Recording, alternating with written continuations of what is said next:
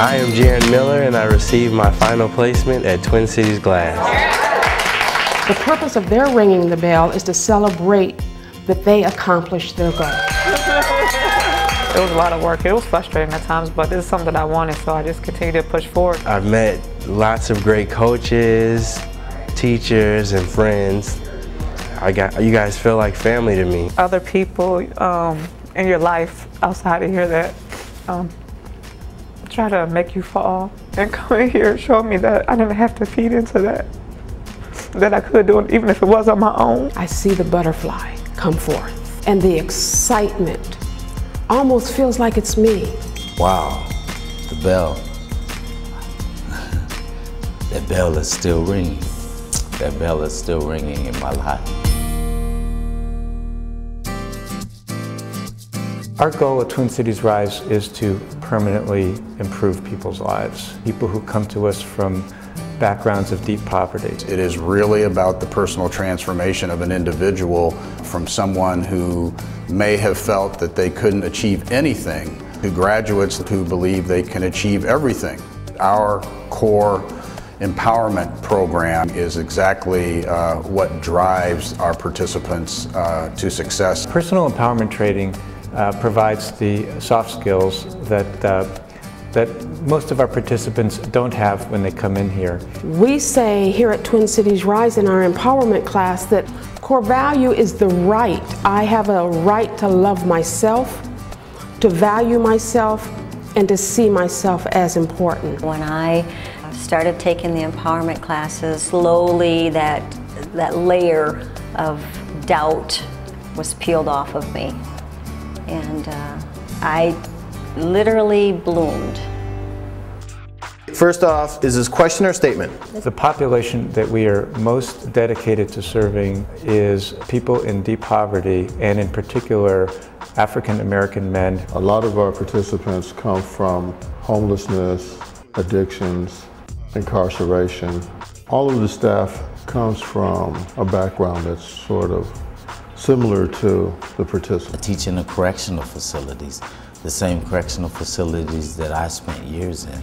I've had participants tell me that it's powerful. It's, wow, you've been where I've been and you're where you're at. And I say, yeah, if I can do it, you can do it. Anybody can do it. My name is Tina Bryant. I work at Wells Fargo. I work in the cash vault as an operations clerk. Sometimes I handle up to $34 million a day, counting it, and it's incredible just seeing the amounts of money coming in and out, knowing that you're over this and you have responsibility for it. Makes me feel good. I watch her stop sometimes and care for another individual to make sure that they're able to caught up to speed so that nobody's left behind. And I think that's something she learned at Twin Cities Rise. Before I came here, I was working janitorial work. I had my son, barely getting by. He was the one that helped me keep pushing by seeing him and know that if I can make a change within myself, then it will be better for him. She will someday, I predict, be a manager at Wells Fargo. In fact, I told her someday she may be having my job. And wouldn't that be a blessing? Yes, I can envision myself someday taking over John's job. No, hold that down. I'd like to thank Twin City Rise for just giving me this opportunity to really put myself out there and help me get motivated and to be the person that I can be.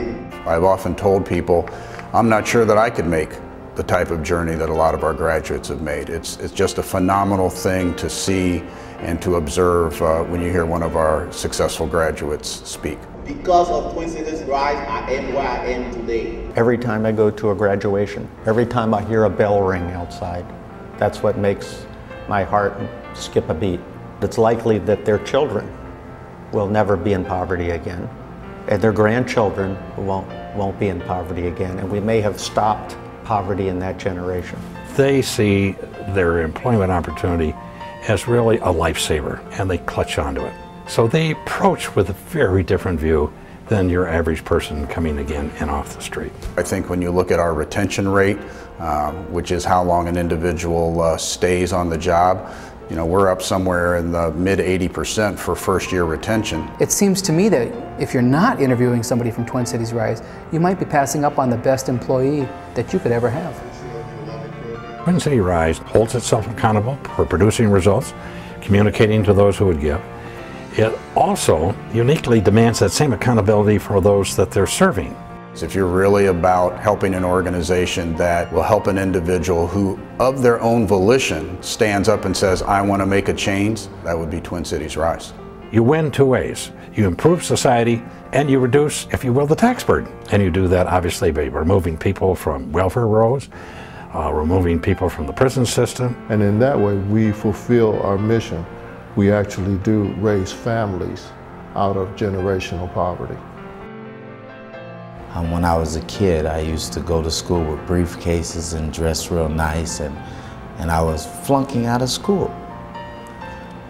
But I used to do that because there was, in the back of my mind, I always knew that I wanted to be successful. If I hadn't come here, I truly believe that I would probably be out there using still. I can go anywhere I want to. How high? There's no limit. It's more than just getting a job. It's become a better person. This was the beginning of a new life. I owe so much to Twin Cities Rise for helping me help myself.